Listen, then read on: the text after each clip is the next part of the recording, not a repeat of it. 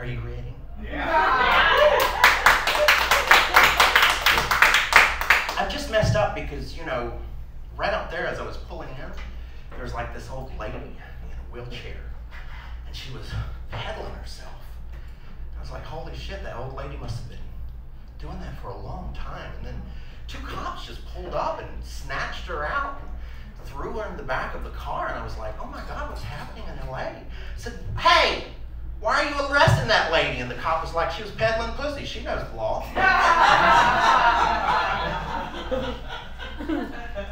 That was my grandmother's favorite joke. When I went to her funeral, I told it.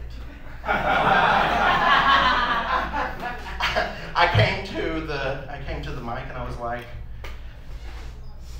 there was an old lady out there and she was just arrested. She was in a wheelchair and she was just pedaling along. That was my grandmother's favorite joke. She told it to everyone. That was her icebreaker. So as I looked out in the crowd, I saw all of the grandchildren. Their eyes got really big. And I'm the crazy cousin. And I had the microphone. And I was like, yeah.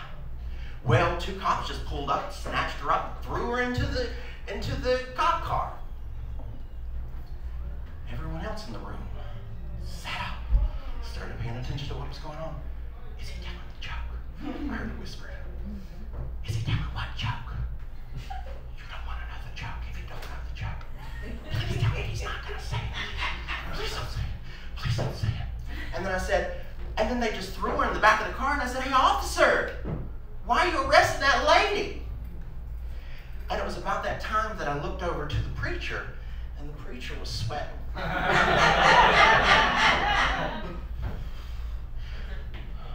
He got up and, you know, leaned over and he was like,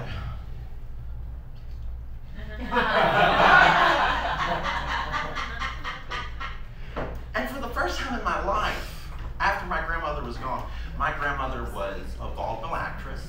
She was badass. And for the first time in my life, as I was watching this preacher shaking with me having the microphone, I knew my grandmother told her a pussy joke to him.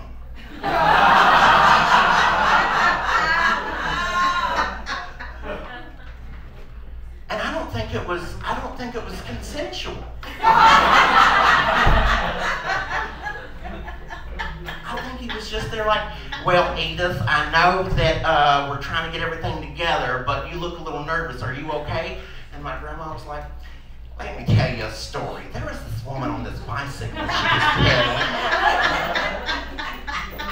And the preacher was reliving all of that PTSD right here, right here.